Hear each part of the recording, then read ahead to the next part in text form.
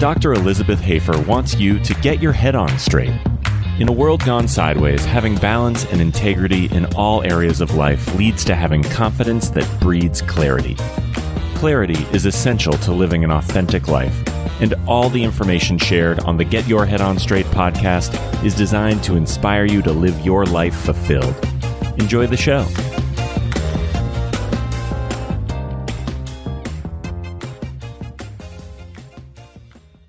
Welcome to Get Your Head On Straight with Dr. Elizabeth Hoefer. I'm excited about my guest today. He has an incredible story to tell about his journey with Blair Upper Cervical Chiropractic.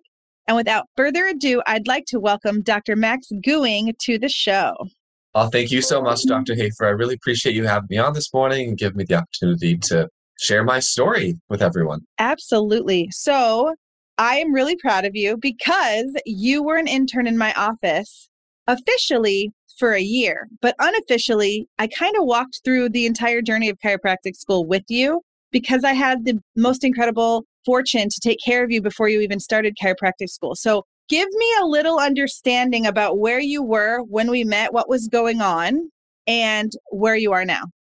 Okay, well, I think there's probably two facets to that. I mean, one, professionally, chiropractic-wise, and just healthcare provider, and then more importantly, what you provided for me as a provider, which was the Blair correction, which was amazing.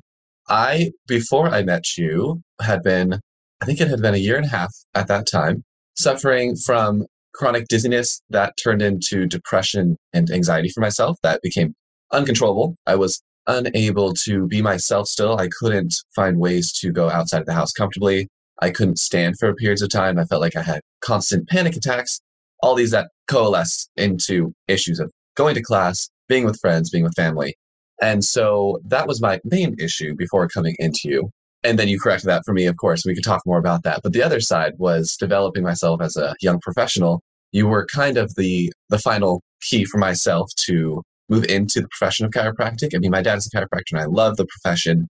And it has definitely influenced myself as well. But seeing the different options that are out there within a singular profession such as chiropractic, I think that was really the turning point, especially seeing how much it could greatly affect myself. Wow. So what you're saying is you had some symptoms that even though you were under traditional regular chiropractic care, you really weren't getting ease from. Right. Exactly. And what's so remarkable about that is I'm really good friends with your dad, Dr. Tim Gooing. He's an amazing human. And he actually said, hey, I think Dr. Hoefer can help my son.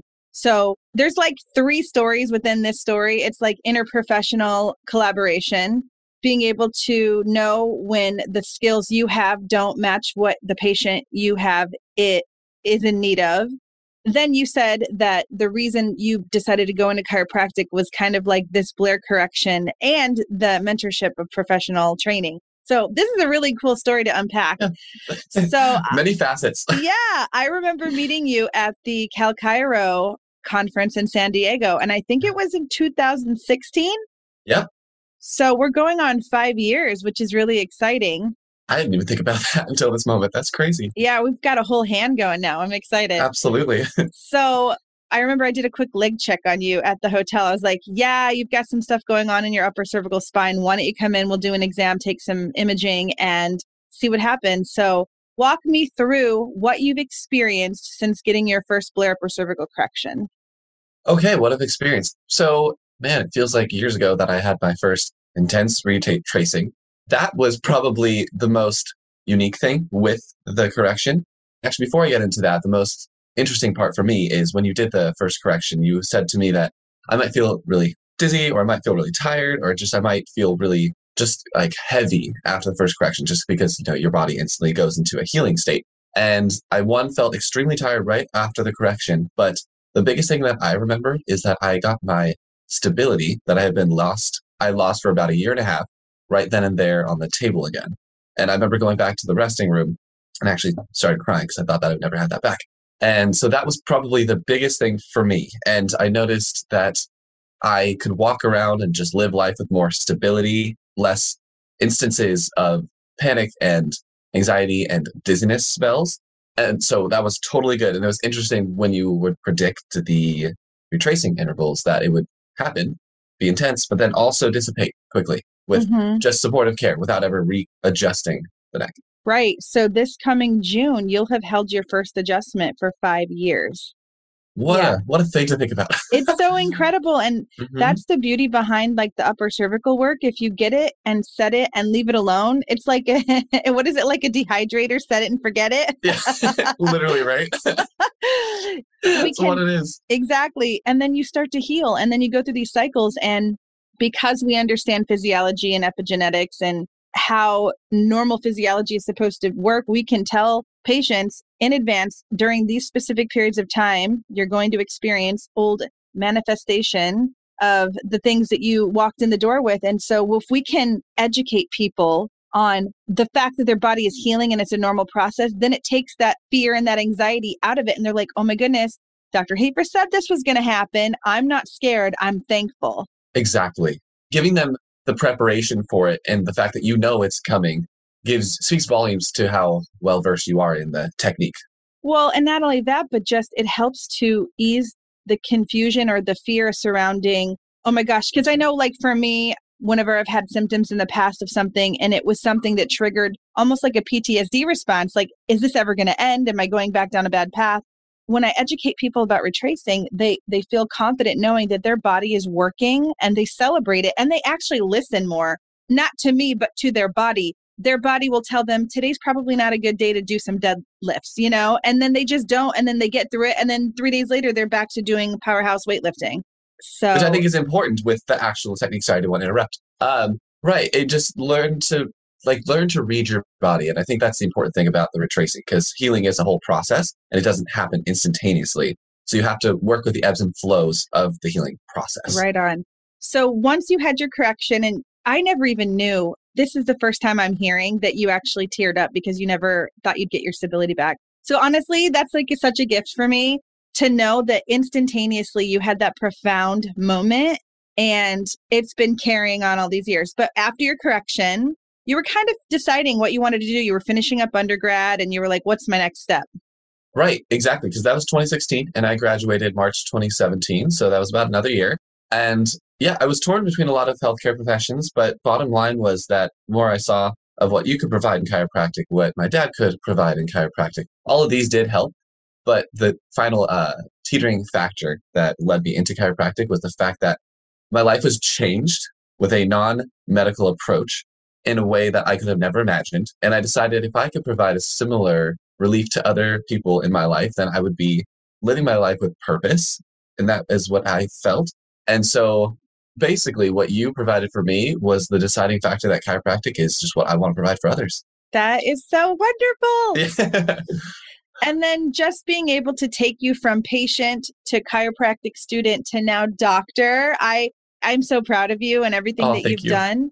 And talk to me about that experience going through chiropractic school, knowing that the upper cervical is a major factor in stability and health and healing. Exactly. The thing with chiropractic is there's so many varying opinions, right? And everyone wants to say this, everyone wants to say that. And I think it's so important to keep perspective on what everyone provides and knowing the specificity and effectiveness of upper cervical care going through early on kind of helped shape me what my focus was early on. I've always wanted to focus on the neck and find ways to help people very specifically in the neck because it is such a delicate neurological region. Going through school, it helped me to shape my focus, I would say, if that helps, because what you provide is a very gentle, I would say non-invasive, actually, way of approaching the neck that leads to long-term stability. Because, I mean, we could get into a whole conversation of adjusting and all that kind of stuff, but you want the joint to hold. Otherwise, it'll start to just slide in place. It'll just not be where it needs to be. So, yeah. Convoluted answer. Early on, it just helped me to really want to focus on ways that I could provide that. I love that. Schooling. So then we got to be intern doctor together for a year. Yeah, I know. The actual solid year. I love that. Yeah. And now you've graduated. You are about to take your exam to get licensed in the state of California. And probably in the next couple of months, you're going to be providing care. I am still shocked by that. And I just want to reiterate on a recording how grateful I am for all of your influence this last year in particular, and just everything. You wrote my letter of recommendation. me help my way through school. And I know actually my last year of interning and learning clinical skills would not have been the same without you. So I really appreciate it. Well, hey, it's my pleasure. And it's so neat to get to see, like I said, from patient to doctor, the transformation that's occurred. And I feel like because my life was given back to me all those years ago, because of a Blair Upper Cervical correction, it's the least I could do to pour into future generations of chiropractic. Because you know what? Someday my great grandkids are going to need a Blair doctor. Yeah, right. So you're investing in your own future. Literally, I'm sowing into the future of my family's health because it's that important. It is. It really is that important. So now where are you at? What are you up to? What's going on? Oh my gosh, I am just, like you said, waiting for my exam. So I am so excited to be on the brink of joining an actual profession in which I can be a doctor providing patients with healthcare. So, at the moment, I'm just keeping in touch with you and I'm setting up marketing plans and I'm figuring out how I want to practice. So it's a fun kind of unknown time in the early profession. Right. And do you feel like this COVID time or post-COVID, if we're even in that yet, do you think that that's going to impact how you're going to interact, market? Like, what does that look like? Because you've grown up in a chiropractic household. Your dad is an incredible chiropractor in Orange County. Yeah, he's amazing. I love him. It's been nice to be able to grow up with that influence so I can see how I want to apply that to my own life. But it is going to be interesting with COVID, and I've already seen it being interesting because there's less in-person marketing for someone like myself on the fresher side. So kind of finding new ways to use social media to your advantage is something that I'm trying to be better at. I think that's a good thing to use. And then on top of that, in the future going forward, I really do see that a lot of patients, at least within my age group, have become accustomed to online marketing and sort of trusting online rather than in-person referrals or word of mouth. Or if the word of mouth is word of mouth, it'll be through technology. So I think in general, the future is going to be very technical based, which is something that I'm still trying to learn. Well, I can assure everyone that Dr. Gooing is really good at it because he helps me whenever he's at the office. I'm like, Max, can you help me with this? Can you help me with that? Figure out how to do this, integrate that. And he's amazing. So I am so thrilled to have you as a colleague now. I'm so thrilled to be your colleague. That is so cool. Right down the road. And I fully expect to be taking care of people together. And the best part about training you is knowing that I've got a friend really, literally right next door, that if I need anything, I can say, hey, I need your help, and you'll be right there, and vice versa. Of course, you know that you can come anytime to get checked, to get help, to have questions answered. And I just want to change the idea that the profession is so divided. It doesn't have to be if we change our mindset about it. And recently in some coaching that I've been into, I've heard that it takes two. That's not true. It takes you. So if there's two people having a conversation and I decide that I want to be different and have a different relationship with that person, who's responsible for that? I am.